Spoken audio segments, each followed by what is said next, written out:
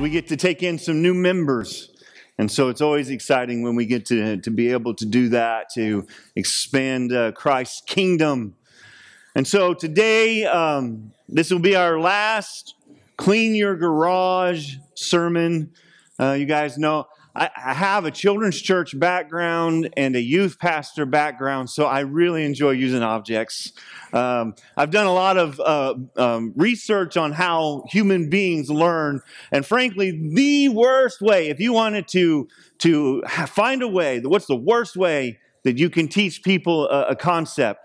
Lecture is the worst way. That's the worst way we learn, and we learn more with objects, and we learn more with doing. We learn more by doing.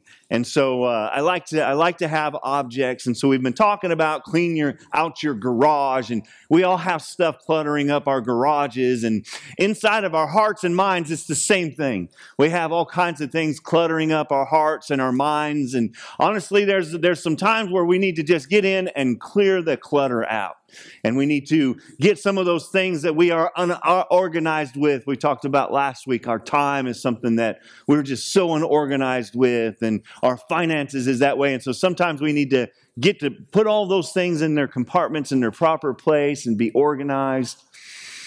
And today I have the boat.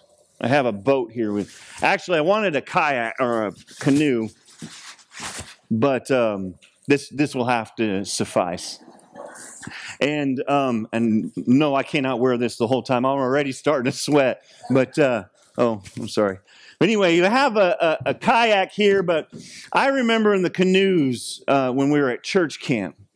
And one of my favorite things to do, me and a friend of mine, Jeff Clemens, we'd like to go out there on the canoe. And you'd think we want to go out there to fish.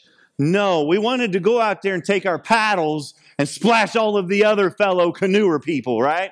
And yes, typically they were mostly girls, and so we would go out there, and everything was just fine when we would work together, right? When we would work together. But there were those times, and I guess it was mostly me, because I guess I'm a little bit more of an impulsive person, but sometimes I would see an opportunity to really get somebody wet, and I would go my own way, and before you know it, we're tipping over in the canoe. And one of my favorite stories, I told this 5,000 times, so this will be 5,001. We tipped over in the canoe, and of course we had our life jackets on, and so the water was warm. I'm just out there backstroking. I'm just having a good old time out there. But Jeff, he was concerned about the canoe because it was sinking. And so he's out there, his life jacket's coming off, and he's trying to hold the canoe. He is literally getting worried. And I can see it in his face. And he was upset at me. I'm over there just having a good little time swimming around. He's trying to hold this up. He's like, "What are you doing?" And I said, "Jeff, stand up." We were in 3 foot of water the whole time.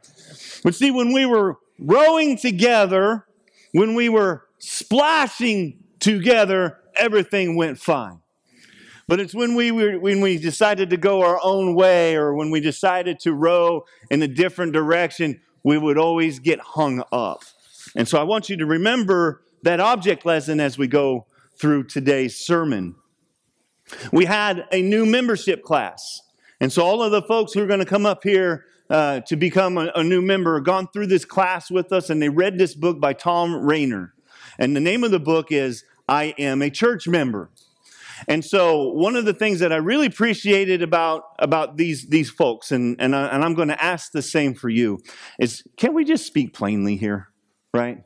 Can we just say the words that we know need to be said, and sometimes they aren't said because we're kind of afraid about somebody taking offense, and whatever is being said here today isn't directed at our local church. It isn't directed at anybody in particular, but I'm going to ask that you'll allow me to have some grace and just kind of speak the way that we spoke in these classes, so that we're all on the same page, rowing together, right? That's what we're supposed to be doing. And we know that a church is in trouble when we have some people over here doing this thing, and some people over here doing this thing, and some people over there doing that thing. We need to be rowing together. We need to have one mind and one purpose with one love because we serve one God together. And so I'm going to ask your indulgence for this for me today, but I'm going to kind of preach upon what we've gone over in this book so that we're all on the same page.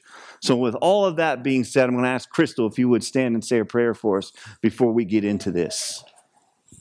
Heavenly Father, God, we thank you for the privilege and opportunity to be in your house today.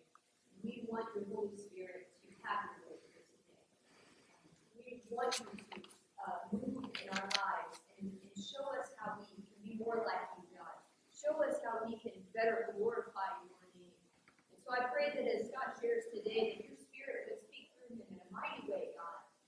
That he would be obedient to whatever you want to do here today, God. And that our hearts would be receptive to what you want to do in us, God, because we want to see you move. It's not about us, it's about you, God. And we want you to have your way in your house today. So we give you all of the glory and all of the honor. We praise you today. And we just ask you to have your way. Amen. Amen. So, throughout you'll see every once in a while I am a church member. And the topic of this one will be, and it was like the first chapter of the book. And it said, I will be a functioning member. I will be a functioning member.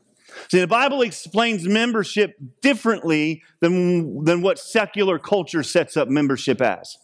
Tom Rainer says, with the country club membership, you pay others to do the work for you.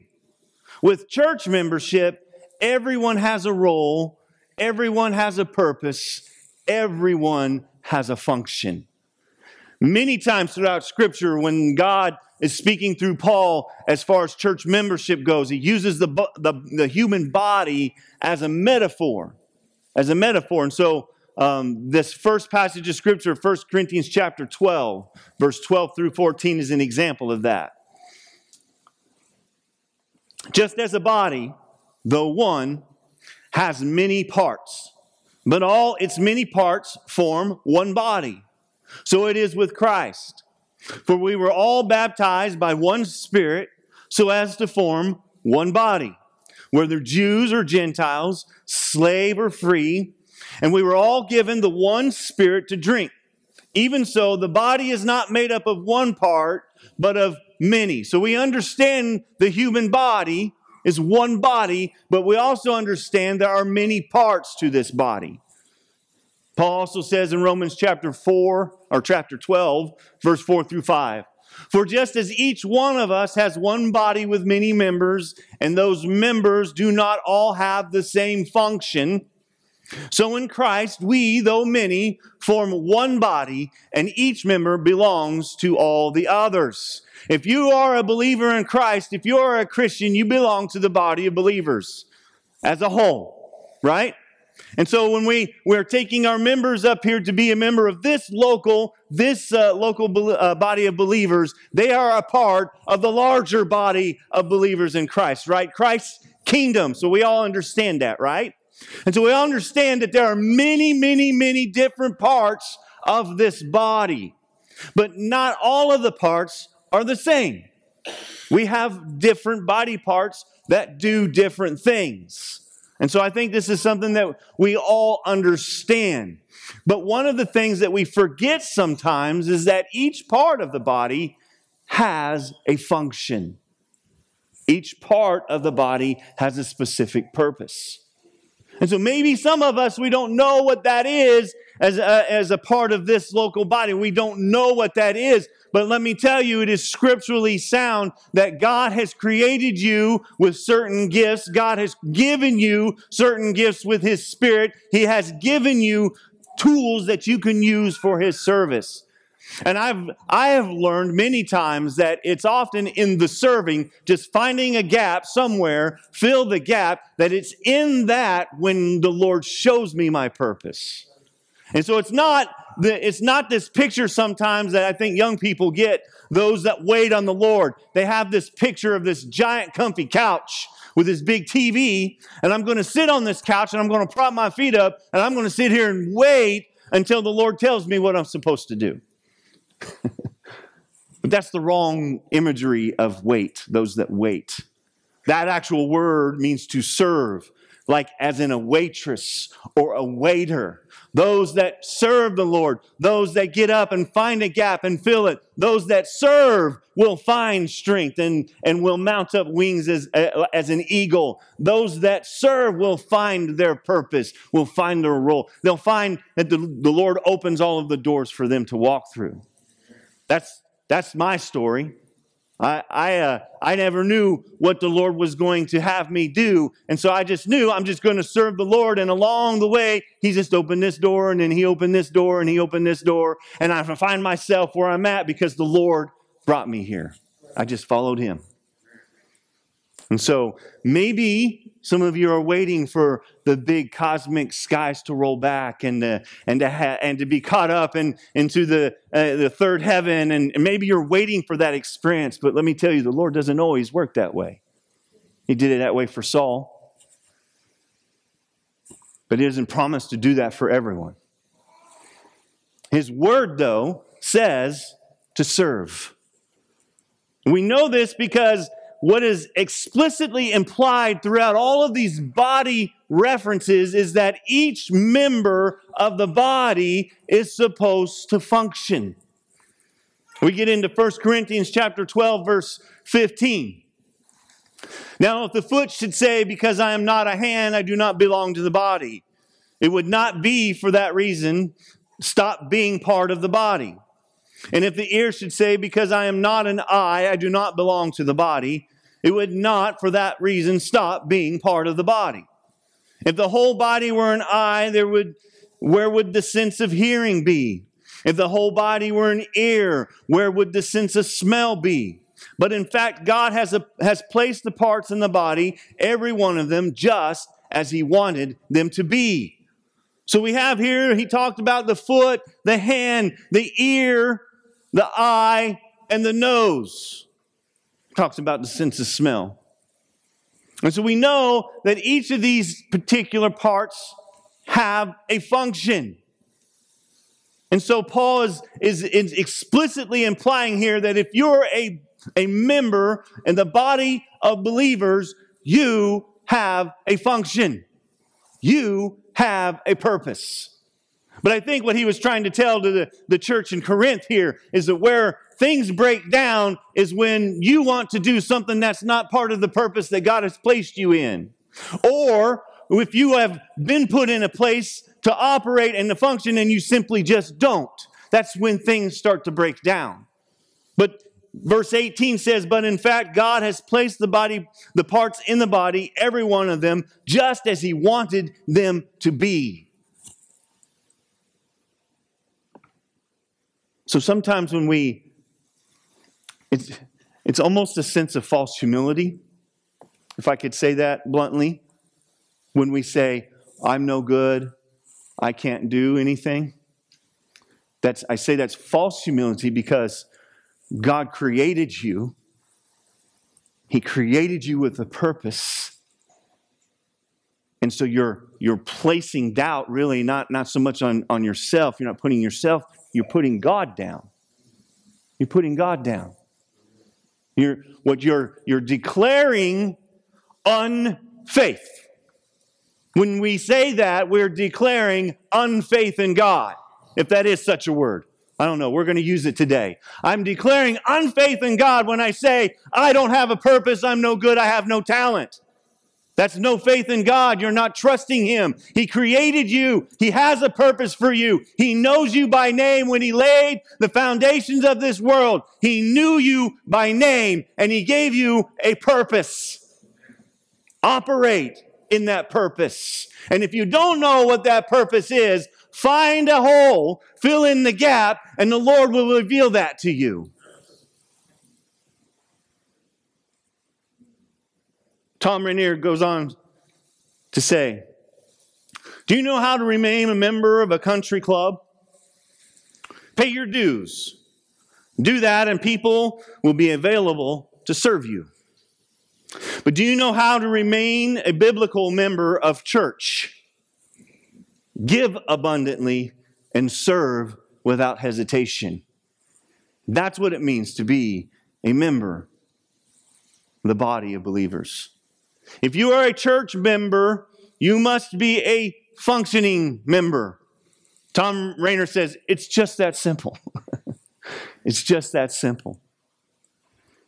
1 Corinthians 12:26 says, if one part suffers, every part suffers with it. If one part is honored, every part rejoices with it. Every member has a function. Every member has a purpose. So that's the first topic that we covered in our class, is that, and they made the pledge, and they said, and let this be so also in us who are members today. I will be a functioning member. The next one is so important. All of these are. So that's kind of stupid to say. This is so important. The next one, this is so important.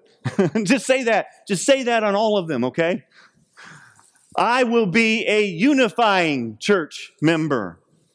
We know, I don't have this verse for you, CJ, so don't look for it, but we know that a hallmark of a disciple of God, a characteristic trait of a child of God is laid out in Matthew chapter 5, verse 9. He said, blessed are the peacemakers, for they will be called the children of God. So we know that this is a hallmark or a characteristic trait of a believer, of a disciple of Christ. This isn't necessarily a characteristic trait of a church member. This should be a characteristic trait of any believer in Christ, any disciple of Christ. Jesus says this in John chapter 13, verse 35. By this, everyone will know that you are my disciples, if you love one another. By this. Not because you have a grand building, not because you have great programs, not because you have a lot of money, not because you have a great service, not because you have great musicians. They will know you by this, if you love one another. All the other stuff is just shiny stuff, right? It's great, don't get me wrong, I love it, we need it, we'll do it.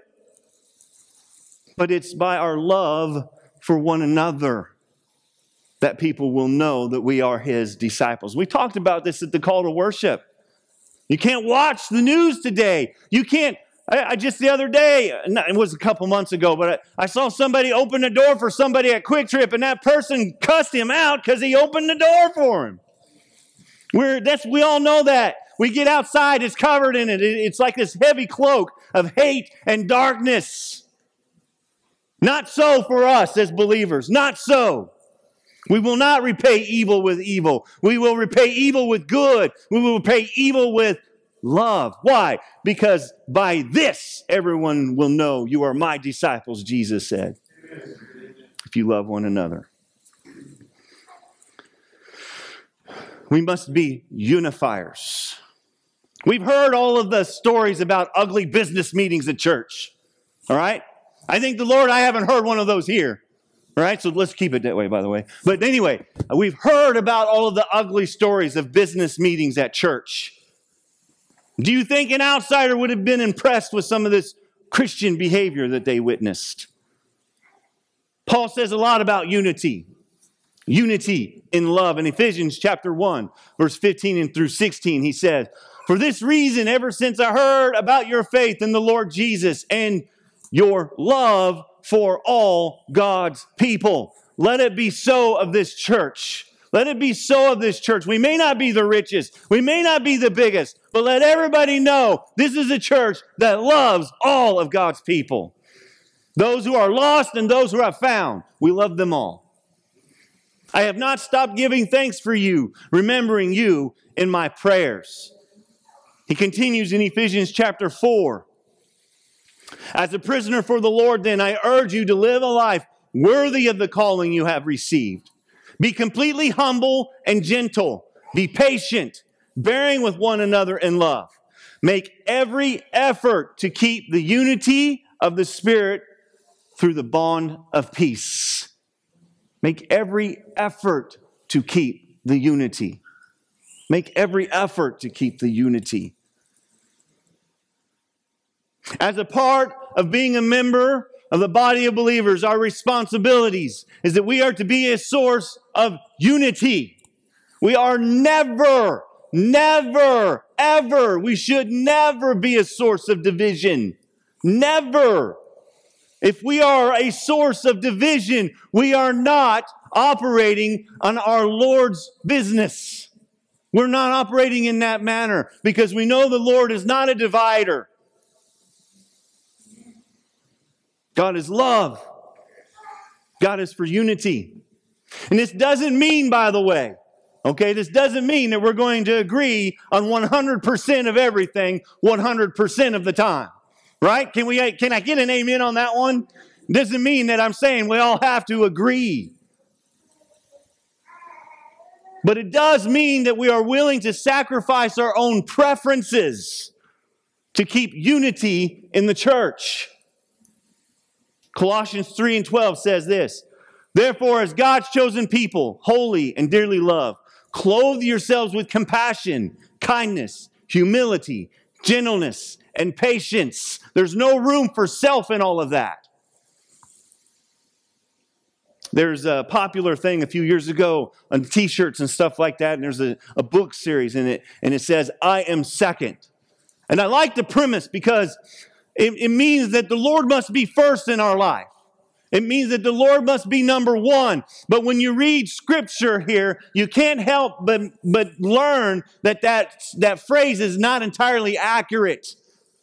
If we wanted to follow the Lord through every single letter of His word to us, we should be wearing shirts that don't say, "I am second." We should be wearing shirts that say, "I am last." I am last. But I get it. I know there are some of our brothers and sisters who don't know the difference between preference and need. Right? I'm not saying don't come to church hurt. I'm not saying that.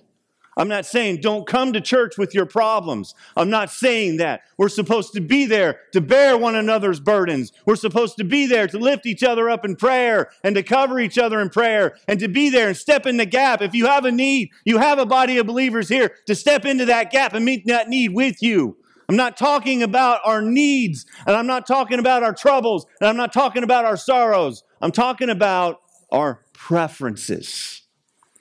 And we'll get to that in another section. I don't want to get too far off the rails on that. But we know in unity, there are fewer things that can destroy unity more complete than gossip and unforgiveness. If you want to destroy the unity of the church, get involved with some of the gossip. And we know church people can be involved with gossip just as much, if not more and better than people who are not saved. Right? We know that. I know that. I'm guilty of that. I'm guilty of that. And I don't think I have this verse for you, CJ, but in Romans chapter 1, and if you read that, it's kind of a depressing chapter, really. I mean, there's a bunch of ugliness in that chapter. But Paul gets really to the brunt of the matter, and he doesn't lick to the center of the Tootsie Roll Pop. He bites right into it. But in verses 29 through 31, there's a huge list of unrighteous acts, and right there in the middle of all of those horrible things is gossip.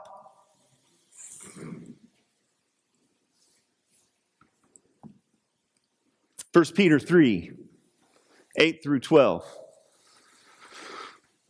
The Lord tells us, "Finally, all of you, be like-minded, be sympathetic, love one another, be compassionate and humble. Do not repay evil with evil or insult with insult." That's always a hard one for me, by the way. And if Scott's involved, Scott has a comeback.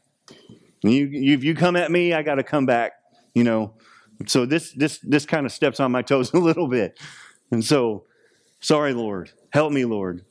Do not repay evil with evil or insult with insult. On the contrary, repay evil with blessing, because to this you were called so that you may inherit a blessing.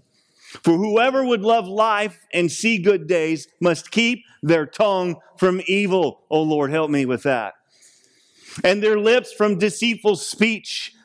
They must turn from evil and do good. They must seek peace and pursue it. For the eyes of the Lord are on the righteous, and the ears are attentive to their prayer. But the face of the Lord is against those who do evil. Love life. See good days. Control our tongue. Stop the gossip. Be a unifier. There's one thing that we can all do together when we start rowing together in the canoe, where we have one mission.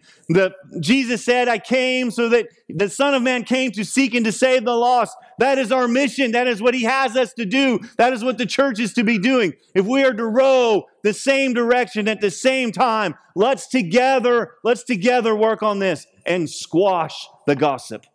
Squash it. It is so easy to get involved into that. All it takes is someone to say something and you're like, yeah, you know what? I agree with you. And that is the one thing that will create division in our church. And let's not play that role. There are ways to handle this, and they're laid down in Scripture. Go to that person. Talk to that person. But by all means, don't gossip. Pray, pray, pray. Be a unifier. Forgive one another. Do I have Colossians chapter 3? CJ next? Yes. Therefore, as God's chosen people, holy and dearly loved, clothe yourselves with compassion, kindness, and humility. You guys see a pattern here? He's saying this to all of the churches. All right, you find this in all of the letters to the churches. Here's a message to us, our church, to our church members today. Clothe yourselves with compassion, kindness, humility, gentleness, and patience. Bear with each other. Forgive one another. If any of you has grievance against someone, forgive as the Lord has forgiven you. One of the number one reasons why people leave the church is because a church member hurt them through something that they said. We're going to say stupid things. I promise you, I'm going to say some stupid things. And I would bet you may have said some stupid things too. So let's forgive one another. We're going in the same direction. We're rowing in the same direction. We all want to be more like Christ. We all want to share the gospel of Christ to our loved ones. Everybody was up here. They have lost loved ones. We all want our lost loved ones to be sent to Christ, or have Christ reach out to them and grab them. We all want that. That is our purpose. So let's row in that direction. And when one of us says something stupid, when one of us does something stupid, maybe we need to tell them about it, but let's forgive and let's pray and let's love, going in the same direction. So one of the things is, I am a church member. One of the pledges that our new members have made, and let it be so also in us, is that I will be a unifying member. I will be a unifying member. The next one. This one's kind of rough to get through, right? So we talked about how we can speak plainly here, right? So let's do it. Be praying for me, please. This was a chapter. So this is Tom. So if you're upset at anybody, be upset at Tom, not me, right? This is another pledge that our new members made. Let it also be so in us. I am a church member. I will not let my church be about my preferences and my desires. It's a harsh one. It's a harsh one. Remember I said how some of our brothers and sisters can't tell the difference between my preferences and my needs? That's what this one here is all about.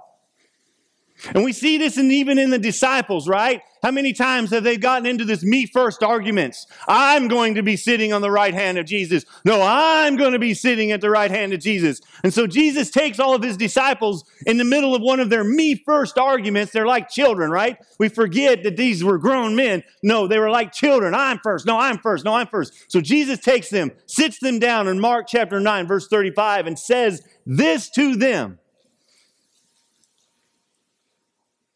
And I would say he's saying this to us. Any would-be disciple of Christ, Jesus is saying this to you. Sitting down, Jesus called the 12 and said, anyone who wants to be first must be the very last and the servant of all. That's not a very popular message. Not Not a very, if somebody out there in the community, if they wanted to have, there's one step that you can have to have joy in your life. If there's one step you can take in your life that will take you out of your depression or heal your mental illnesses or heal your family hurt and all of that, people would be clamoring. What's the one thing that sounds so easy? What's the one thing? Be a servant. Be a slave to Christ. Be his servant. Whew. How many of us would say, I'm sorry, that message was for Tom, not for me. But see, the word servant occurs 57 times in the New Testament. The word serve occurs 58 times in the New Testament. Don't you think that serving is an important concept to our Heavenly Father? Yes, it is. And we've heard of all kinds of the horror stories about churches splitting because of the color of the carpet. We've heard those stories.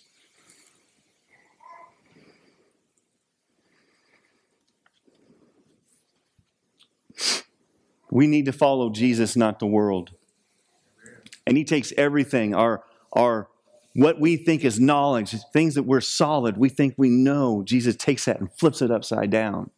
And there's this paradoxical thing that occurs in us. We think one thing that would make me happy is to be selfish and go do the things that make me happy.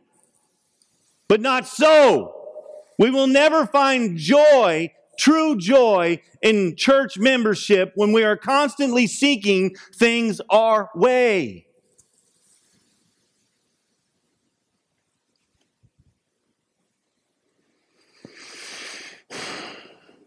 Tom Rainer, this is kind of his thing. He's about church membership. He's about churches. He goes around and he sees churches when they're declining, and he's like a consultant. What can we do to help these churches? And so they've gone around across the nation and done surveys and all kinds of church memberships and stuff like that. And he says, here's the top indicators of church members who are inwardly focused. Are you ready for this? Top one. Number one, and I think we all know what it's going to be, right? Worship wars. And the number one thing that divides churches today between old and young and all of that stuff is the type of worship music. Remember, you can be mad at Tom. You can write him a strongly worded letter. But we know this is true, right? We know this is true. See, when we come here to this house of worship, we're supposed to be here for one another, and we're supposed to be here to lift his name up. But what are we doing when we come here and expect a certain music or certain preferences? We're putting ourselves in front of everyone else, and we're putting ourselves up in front of the Lord. We're supposed to be here to worship him. It's about the words. It's about the Spirit. It's not about the music, right? And I know I was one, I still am. I'm sorry. I said was. I'm trying. I know. I am one of the worst ones about this. Sometimes when we play a slow song, I whine like an ambulance. Wah! So I'm speaking to myself. If this doesn't apply to you, then let me just say this for myself. Number 2 indicator of inwardly focused church members. A greater concern about change than about the gospel. Okay, so many churches, he used some examples about how they needed to reuse or rethink or reorganize a certain room in the church, but it's been one way for so long, and it created a huge division in the church, right? So these kinds of examples where we are more concerned about change to my routine, to my setup, to my Sunday ritual, than we are about sharing the gospel with those who need to hear it. This is a mark of an inwardly focused church member. 3, which I think is kind of related, but they termed it evangelistic apathy.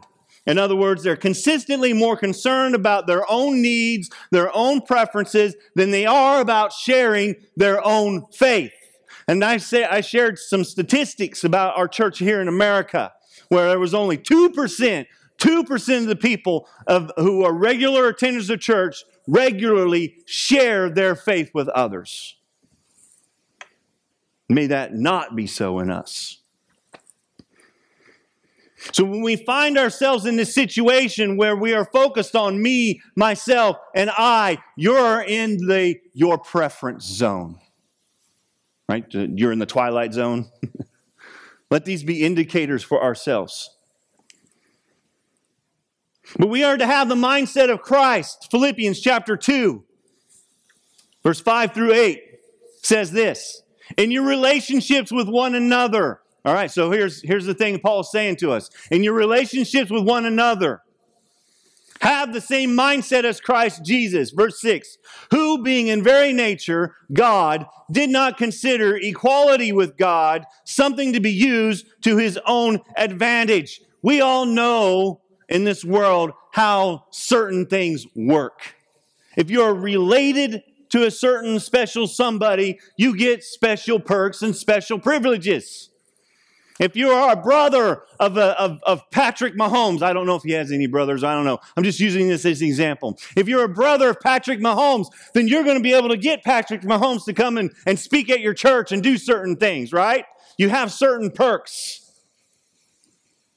But Jesus, who is God, did not think to use that position to advance his own wants, his own desires, to his own advantage.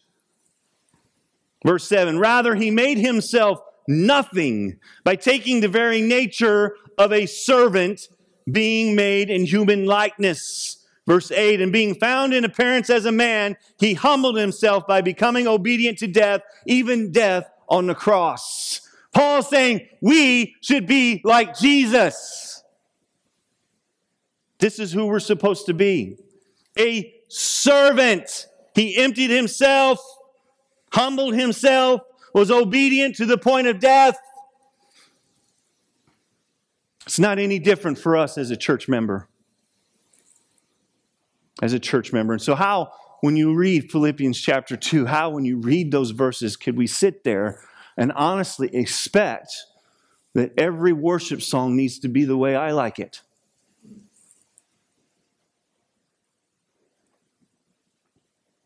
I will not let my church be about my preferences and my desires.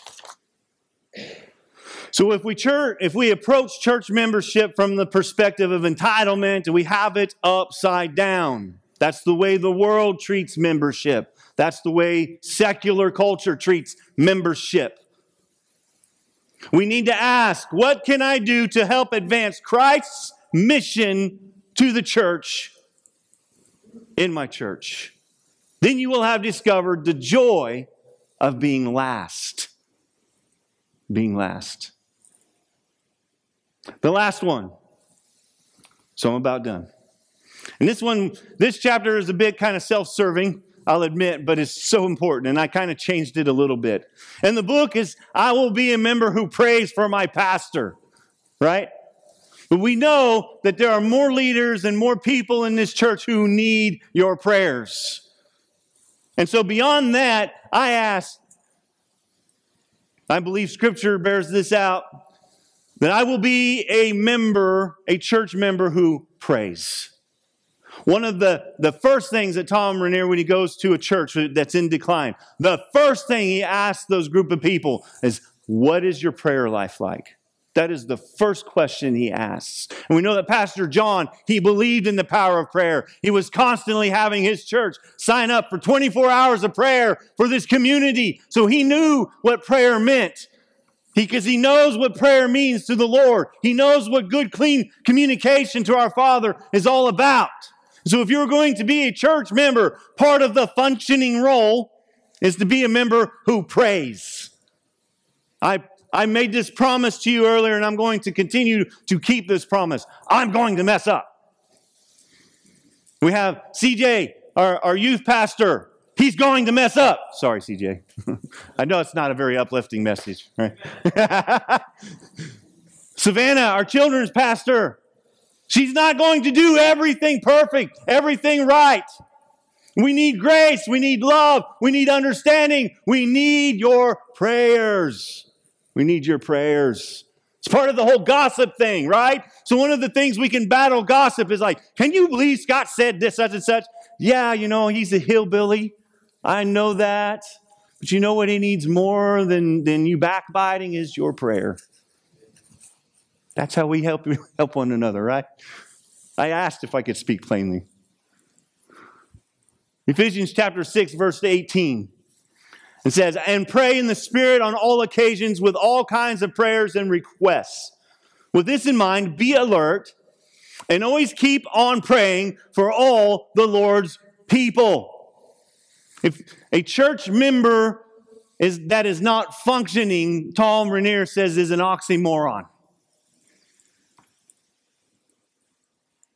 To be a biblical member of the church, you will be a functioning member. You will be a unifying member. You will not make church about you, and you'll be praying for all the people. James 5:16 says, therefore, confess your sins to each other and pray for each other so that you may be healed. The prayer of a righteous person is powerful and effective. If I've done something wrong, I want to be told. I don't want to continue to mess up.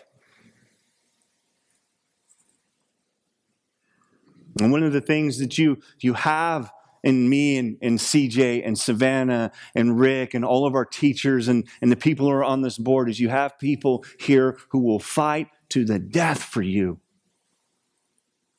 And we love you. And we'll do anything for you. So if I mess up, it's not because I purposefully want to hurt you. And I don't want to keep doing that. So come talk to me.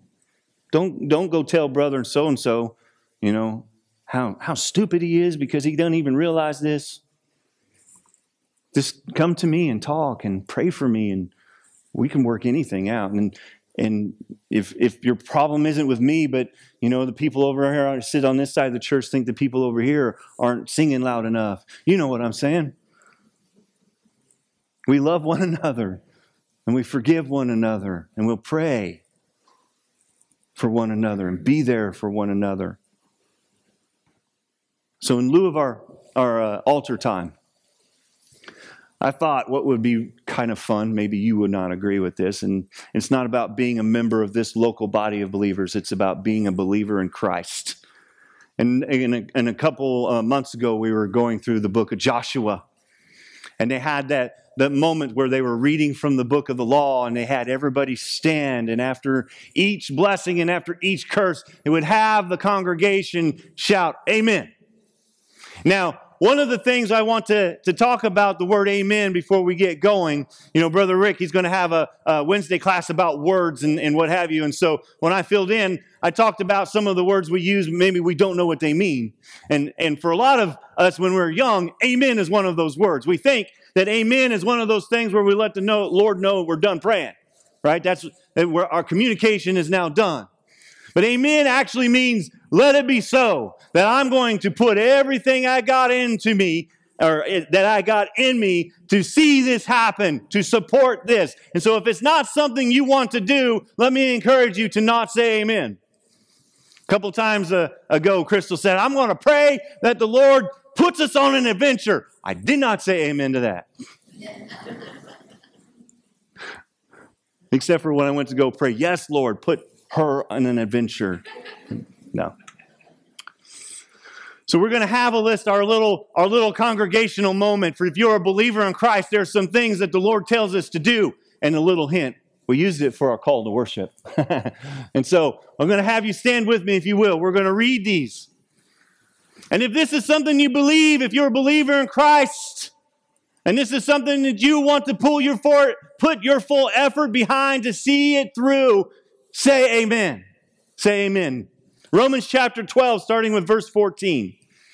Bless those who persecute you. Bless and do not curse. Amen. Needed to be a little bit more hearty. right? Because I'll be honest with you, this is going to be hard to do. This is going to be hard to do, and if we have wimpy amens, I mean, you know what I'm saying. Put some into it. I say a lot, so you might hear that. We need some behind our amen. Verse 15, rejoice with those who rejoice, mourn with those who mourn. Amen. Live in harmony with one another. Do not be proud, but be willing to associate with people of low position. Do not be conceited. Amen. Do not repay anyone evil for evil. Be careful to do what is right in the eyes of everyone. Amen. Be careful. I think we need to focus on that a little bit more. Because I think some of us are, I don't know, I'm trying to make up a word here in the moment, and it's not going to work for me, but you've heard of the term bulls in the china shop, right? Or China store. That's what I am. If you ask me to come help you move, just know I'm going to break something. I'm sorry, I'm doing my best, but I'm not graceful. And so some of us, I think we're that way with grace, right? We have permission, we can live by grace, so we're like bulls in a china shop. But the word tells us to be careful. Be careful with how we live. Be careful with how we interact with people. Yes, it may be something you don't struggle with. Somebody else does. Let's be careful with it, and let's not just stomp on people because I have the grace to do so. Does that make sense? Yes, okay. If it is possible, as far as it depends on you, live at peace with everyone. Do not take revenge, my dear friends. Amen. But leave room for God's wrath, for it is written, it is mine to avenge, I will repay, says the Lord. On the contrary, if your enemy is hungry, feed him. If he is thirsty, give him something to drink. In doing this, you will heap burning coals on his head. Amen. That's also kind of a self-serving thing, right? When I'm reading that, it's like, I don't know, we have to be careful because I know myself, and I'm just going to be honest with Scott. Sometimes I can tell myself, yeah, I'm going to be nice to you because the Lord's going to get you. Right? I don't know that that's necessarily what he's talking about. Let's just be graceful and love for one another because, I don't do everything right either. So if somebody messes up, I mess up too. So I'm going to forgive them and you know what I'm saying. All right. Do not overcome by evil, but overcome evil with good. Amen. Is that the last one? I'm sorry. That was kind of anticlimactic. Yes. Amen. Amen. Amen. Let's not just be hearers of God's word only, but let's be doers as well. Let's pray.